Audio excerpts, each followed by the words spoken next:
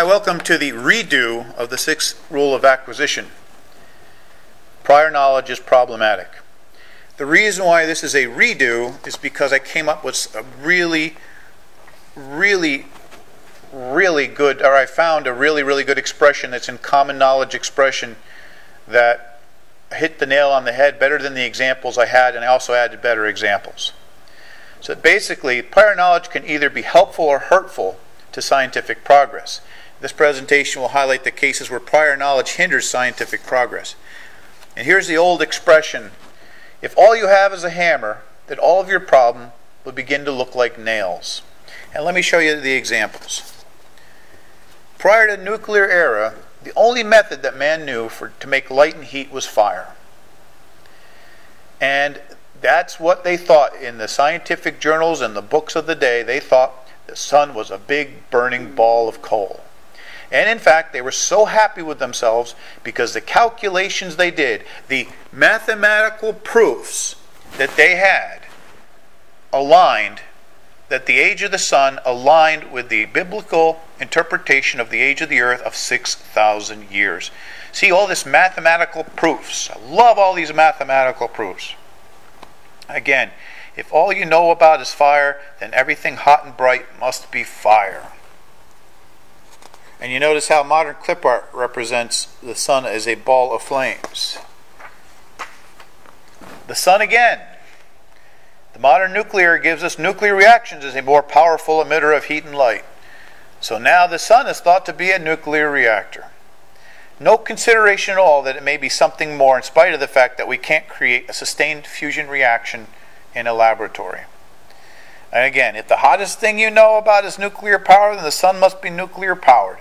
And I'm not saying that nuclear power isn't a component of the sun, but Ethereal Mechanics says there's a lot more going on than that. Those nuclear reactions is part of what's going on. It's not the full story, in my opinion, of course. Life. It was assumed that the conditions necessary for life elsewhere in the universe had to be identical to those on the surface of the earth. Again, if only life you know about exists in a warm, sunny, oxygen-rich environment, then all life must exist in a warm, sunny, oxygen-rich environment. Then in 1979, Alvin, a deep-sea submersible, found life thriving in conditions once thought to be too caustic. Incredible pressure, 400 degrees Celsius, I believe, with hydrogen sulfide gas venting all around, conditions that would kill any other known life on the planet. And these life forms were thriving. And it blew away our notion of what we thought had to be the absolute truth. When I was searching for new induction, I was stumped because my training, my prior knowledge, told me that it had to be an inverse square relationship. And I tried hand integration for months before I finally gave up and said, you know what, I'm going to write a computer program that's going to do numerical integration, and I'm going to have it try everything I could think of, the kitchen sink. It turned out to be 45,000 different combinations of mathematical expressions that I could put together.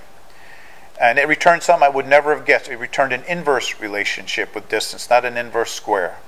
Something I would have never picked if I had to waste time hand integrating myself. And it shows you how your own knowledge can blind you to possibilities. SETI, if all you know about are transverse EM waves, then obviously that's what the ETs will have too. How stupid are we? No consideration that they may be using something so advanced it traverses a distance of space faster than visible light. Sun God, if the only animate thing you know about are alive, then obviously a living creature must be moving the sun across the sky.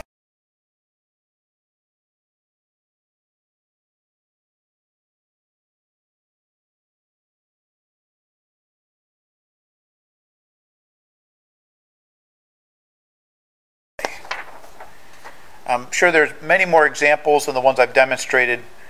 And again, the best expression, when all you have is a hammer, then everything begins to look like a nail. Prior knowledge is problematic. Keep your eyes open and keep your mind open too. Thank you very much. Please, if you could donate, you go to my website, which is woefully out of date. I don't know if I'm ever going to get to putting it up to date. I'm having too much fun making these YouTube videos.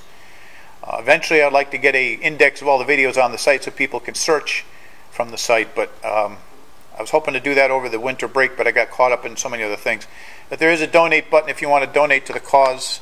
Try to get the word out. Give me thumbs up, because somehow I'm told all that helps. I'm not sure. I'm not a mass media expert, but I really would like to get more traffic to the site. If I can get, hundreds of thousands of hits, that would be great. If there's a way I can improve the videos, let me know. I'm trying to just get the information out in the quickest way possible, so I don't have a lot of graphics and stuff like that. Well, anyway, thank you very much.